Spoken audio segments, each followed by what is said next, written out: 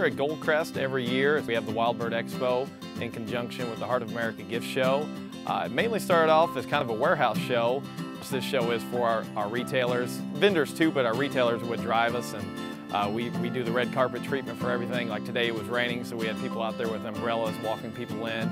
But just they get to see people. Sometimes you don't realize who's maybe packing your boxes or pulling your orders. And it's kind of nice to put a face with that.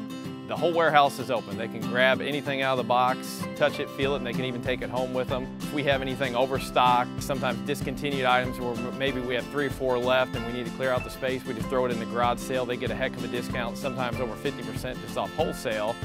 Yeah, hi, we're Butch and Jan Payne from Chesterfield, Missouri, Wild Bird's Unlimited store.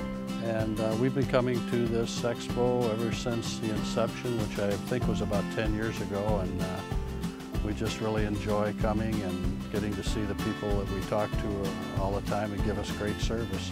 It also keeps us in focus with what the new trends are with products and helping us to figure out what to bring in our store that's going to be enticing for the customers other than what we usually have in the store.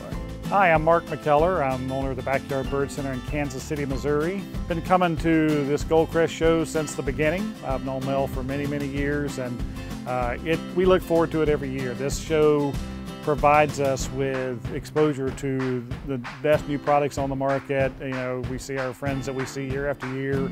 It gives us a chance to communicate with store owners from all over the country to see how they're doing, how their business is, what's been selling for them. It's always great. It's just a terrific show, and we will continue to support it. As long as he can be able to keep this going, we'll keep coming.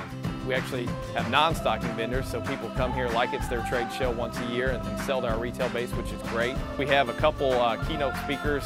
Sometimes they talk about merchandising. The last one talked about bringing some of the people who are more internet shoppers into your retail store. Every year too, another big one we have tomorrow is 30 ideas in 30 minutes. That's always a big fun one.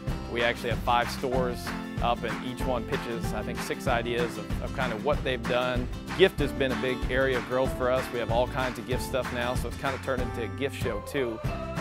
Just to see the 80+ vendors, and then mainly, like I said before, people can shop it. If you look around, the shopping carts going around, they're full of stuff.